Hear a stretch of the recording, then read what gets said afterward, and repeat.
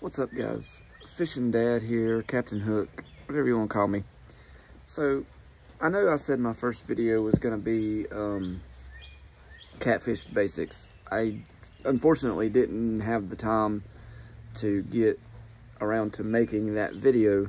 So, I'm going to do a quick, short little tutorial here on pretty much the bare bones basics of just a basic bluegill setup. Bluegill is a very fun fish to catch. If you find one, you're gonna find 20 of them. They are a schooling fish. Very rarely do they go out on their own unless they're in a spawn, and you'll find your big bull bluegills kind of looking for some food and protecting the nests. So they'll kind of venture out a little ways from the nest. But anyway, so what we've got here is, this is actually my wife's rod. What we've got is a simple Zebco 33 reel. That's backwards for y'all, I know, but and then we've got just a real fine, this is probably, I would say, too heavy really, but this is whatever line they put on the reel, which is very cheap line. I recommend changing that. I just haven't got around to changing this one yet. This is probably about 10-pound line on here, which is more than enough for bluegill.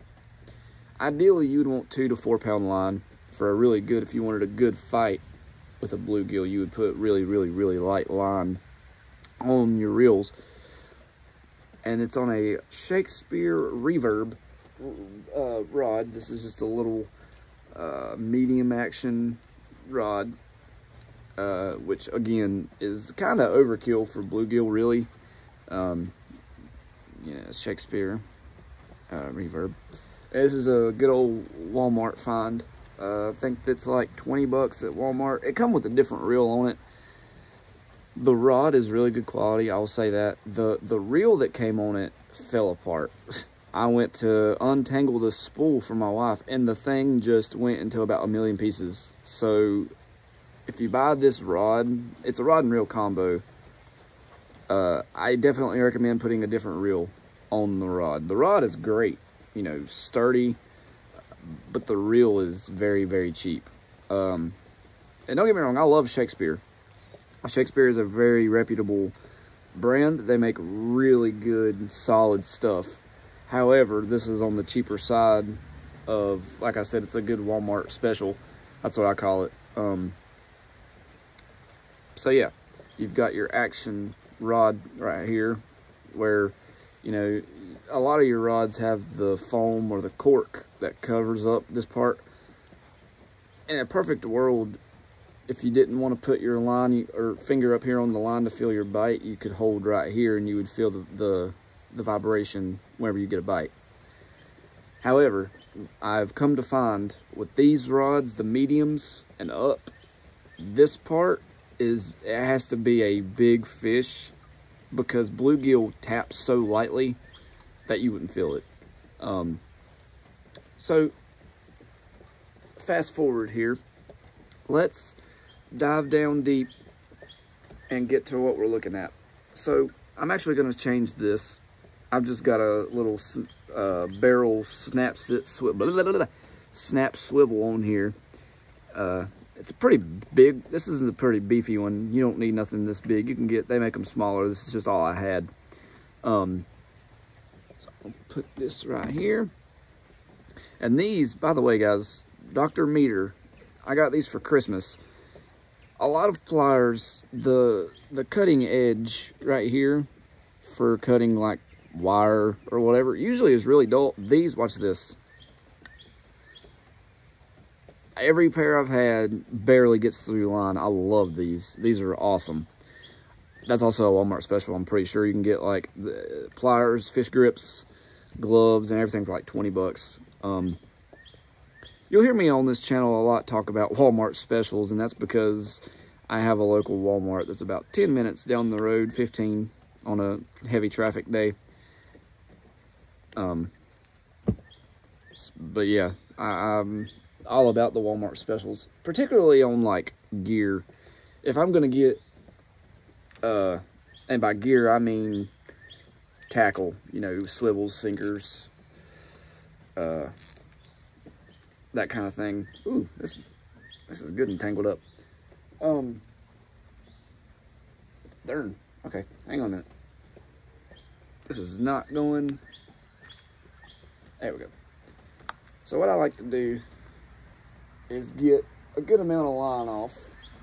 And this is for any rig that I tie. Oop. So I get about, like, here is my end right here. And then I like to have about this much, about 2-3 foot of just string to play with. Ultimately, from the tip of the rod to me is probably about 6 foot of line. You can't see the tip of the rod, but like I'm holding it and the tip of the rod is up here right just above the camera. So I'm going to show you. So what I like to do is, what I'm going to do with this one actually is put a bead on, and I'll show you what I mean. So I cannot, okay, I'm not able to switch my camera around without stopping the video and doing all that. So we're just gonna do it like this. So I'm gonna just get a basic little bead, and you can get them at Hobby Lobby. I got mine Walmart special. I think I got a 500-piece set of beads for like $5 at Walmart. Just a simple like craft bead is really what it is, but they make them for fishing. But you could go to Hobby Lobby and get a pack of like 1,000 for a couple dollars.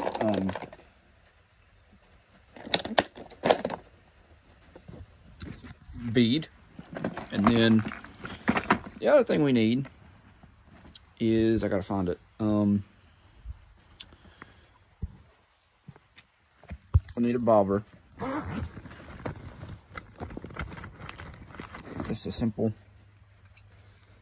This bobber is actually weighted, so I may or may not put a small split shot on this one, but you can see this, it's got a lead right here around the top of the cork. And what that does is whenever it's in the water, it'll hold itself up rather than being all floaty. So I really like those. I really like that style of bobber, simply for the fact if you don't have a small split shot, you don't have to really worry about it. You can just, a lot of the time your cork will give you enough weight just to get it far enough out to get to bluegill. Because with bluegill, they are very much a bank running fish. And what I mean by that, a bank running fish is going to stay probably maybe at the most 10 foot off the bank, particularly around grass, rocks, any kind of covers to where they can lay their eggs, you know, and spawn. They spawn right on the bank. They actually school around the bank too. They'll find any kind of vegetation and try to get worms, crickets, grasshoppers, any kind of insects, because bluegill love insects. So what I've done, let me restart so I can show y'all what I'm doing here. So what I do is I take my swivel and I put my bead on first, okay? And then what I do is I run, obviously, usually I go in and under the swivel, and I come around. I'm not sure the name of this knot, so forgive me on that. I call it a surgeon's loop.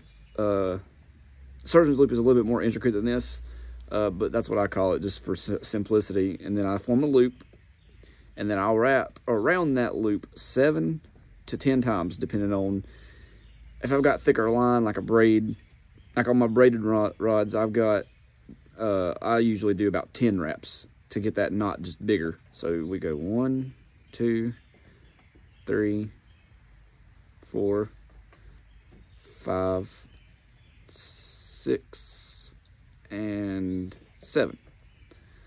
So then I grab a hold of it, and you see this loop that we formed, you take your tag back through the back side of that loop, grab your tag end.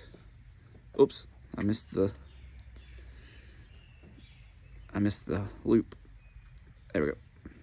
And then you pull it tight. Make sure you're pulling on your tag end and your main line. And then make sure your knot sits on the top of your swivel. And then what I like to do whenever I'm cinching it, I'll take my fingers and run that knot, because this knot will slide. It'll slide to where you can cinch it down, and then I'll do a little bit of good old spit.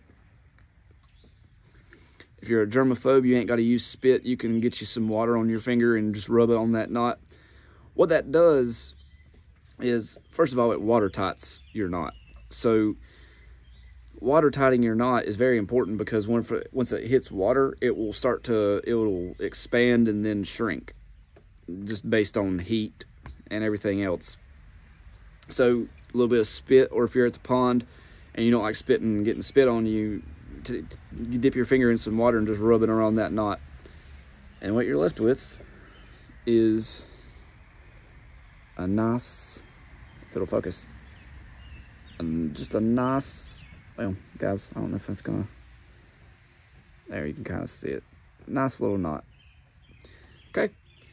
And I already obviously clip your tag in as close as you can get it. And there you go.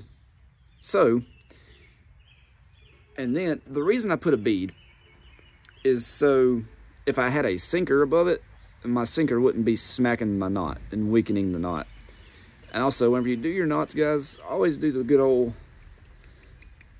jerk test, because if you keep really pulling on it, my knot actually come loose a little bit there. So that's why I do that. Pull on it, do some more jerking. Bluegill's not going to jerk any harder than that, really. And there you go, guys.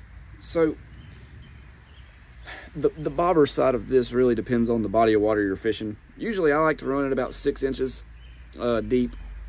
So about right here. That's way more than 6 inches. So about right in there is where I'll put the float or cork. Oop.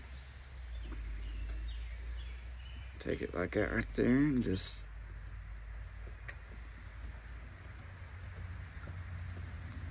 like that. And there you have a very basic bluegill setup. Now with this particular setup, since I don't have a slip sinker on here, I don't really need the bead. I'm just putting it on there. Honestly, I wasn't thinking. But there you go. About, like I said, about 6 inches, depending on your depth. If you're fishing a really deep area, you know, pond, lake, you need to adjust accordingly. You know, find out how deep your body of water is that you're fishing, and then you go from there and adjust accordingly. And you'll be able to tell, because bluegill are a sort of in your water column slash top feeder. They'll go to the bottom only because if they see, they'll chase, our worm falls into the water, or something, you know, something has caught their attention and they dive down. But other than that, they usually stay pretty close to the top. So yeah. Ooh, I got close to the camera there, guys. Sorry. Sorry, I'm trying to get my rod stand here. There we go. But that's just a basic setup for bluegill. I hope you guys enjoyed. I'm not gonna pester y'all about the like and subscribe thing. If you like and subscribe, that's great. It helps grow the channel, guys. It helps us get the word out to other beginning fishermen. But guys, I'm not gonna pester you for views. I'm not gonna pester you for subscription, likes, nothing. Because guys, I do this for fun. I don't do this to make any money. And I never will. I love to fish. I've fished since I was a little boy. And I just want to help the up and coming generation, or maybe even young adults that are trying to get into fishing, learn some just bare bones basics of fishing. It's a very fun family activity, guys. It's fun to get out of the house. We're in springtime now here in North Carolina. Things are warming up. So it's that time. It's that time of year to get out with your family and have some fun. So stay hooked and stay tuned.